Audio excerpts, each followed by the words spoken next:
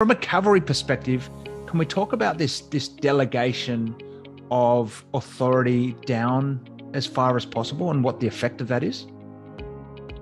Definitely. And this is where, terminology-wise, I would say this is in like a decentralized execution, a decentralized structure where people don't have to get permission or be told, do X, do Y. You know, here's what I'm seeing, go and do this. This is where people are empowered to do things.